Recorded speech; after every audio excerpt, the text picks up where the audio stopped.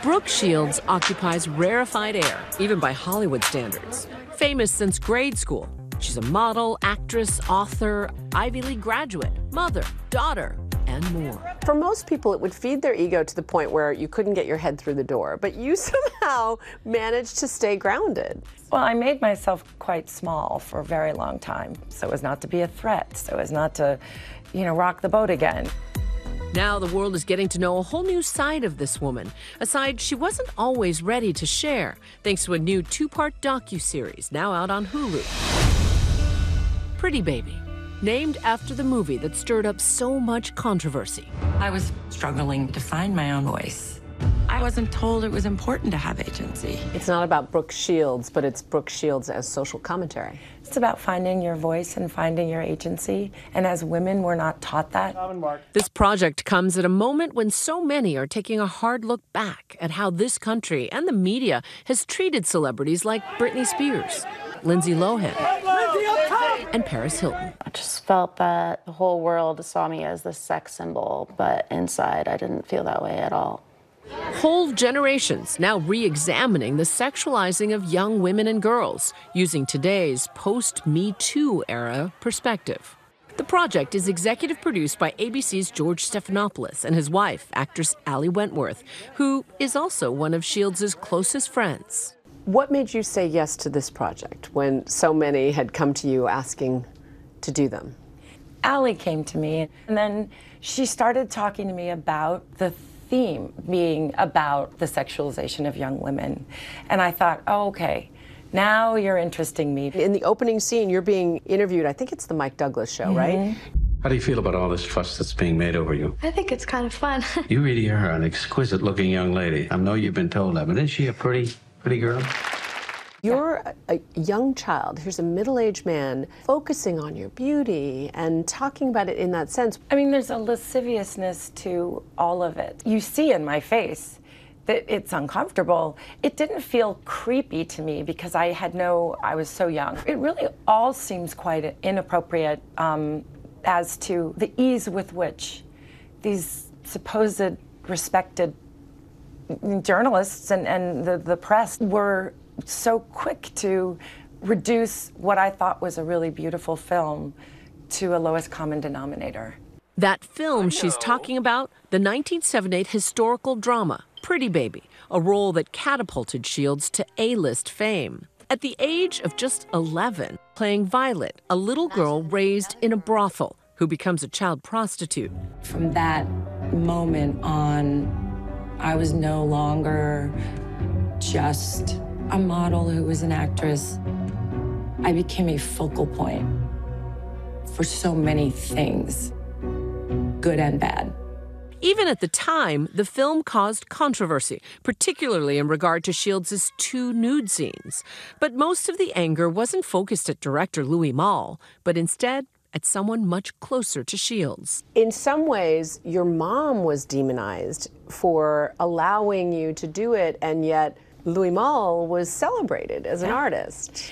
I mean, it's such an interesting double standard, and it was the attacks on my mother. And yes, that is part of the conversation. I understand that. I really do understand the controversy. But nobody else was brought into any of it. There was no accountability to anyone. Shields would go on to star in some of the biggest films of the 80s, including The Blue Lagoon when she was 14. And just a year later in Franco Zeffirelli's Endless Love. And of course, who could forget those Calvin Klein ads? You want to know what comes between me and my Calvins? Nothing.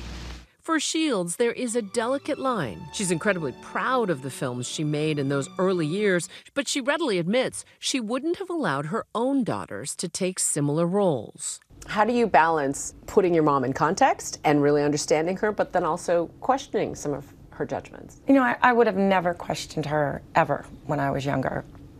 I couldn't afford to. But to be able to look back and just acknowledge that she made mistakes.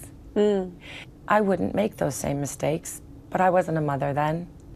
And I have girls now, and there's a lot that I've taken from her. So I look back and I think, yeah, that was not okay. But she thought she was doing the smartest thing in the world. You give her so much grace. You know why? Because there were things that I had such empathy for her pain and for her weakness and for her scars. And she was, on the one hand, such a force and such a fabulous broad and funny and beautiful, you know? She was my mama. In the docuseries, a particularly powerful moment plays out at the family dining table as her daughters talk about their mom's early films, which they admit they had not seen, like Pretty Baby. Is there nudity in it? Yes. Are you nude? I'm nude twice. With my little 11-year-old body. That's weird. Weird. Why wouldn't you be able to see that movie today? Why wouldn't that movie be able to be made today? I feel like it's just everything's changed. It's called child pornography, technically. Also, just like everything is different now. You do have shows like Euphoria where, you have girls that are young playing characters that do go through sexual things. But Yeah, I but just they're think not 11. They're all like 25 playing like 16. I mean, your daughter at one point says, Mom, that's like child pornography. To hear those opinions, I had no idea they heard about that. And this sort of idea that the 25-year-olds today are now playing the 16-year-olds. And the difference to them, it stood out to them that this was an 11-year-old girl. Okay, then let me ask you about TikTok. And let me ask you about Instagram. When I see, okay, by the way. How is that different from... You're like 16. Okay, all right, that's And I my can't answer. post myself in a bikini. I think it's because she's posting it herself. She's posting it herself. I think what's so interesting about that conversation, too, is that they believe and feel empowered by what they post. But they're still presenting themselves to be gazed at and to be liked and clicked and stared at and analyzed. And so it's slightly ironic in having those conversations. And there should be no shaming in it. I understand that. But there's this other side. But you have to own it, though, too. You then can't complain about being objectified. Shields eventually took a break from Hollywood and went to college at Princeton, where she says she gained confidence. That agency rocked, though, when she was trying to return to Hollywood, and she says a man she wanted to talk to about a movie role raped her. I didn't fight that much. I didn't. I just absolutely froze. I thought my one no should have been enough. And I just thought, stay alive and get out. And I just shut it out. You kept it secret for so long. I couldn't handle any other way. I knew I needed to really find my own way of processing it. And so what made you want to share it finally? I didn't want to be less than authentic in a documentary that's all about this. To leave that out, it just would have felt kind of not right. And I have daughters now that are of the age where we really are having those conversations. I owned my narrative. I owned my truth now. Shields is hoping young people watching the docuseries walk away with not just an awareness of the exploitation of young women, but the lessons learned. Is there one thing of which you're most proud? That dinner table. To have come through sort of all of it and have my feet on the ground.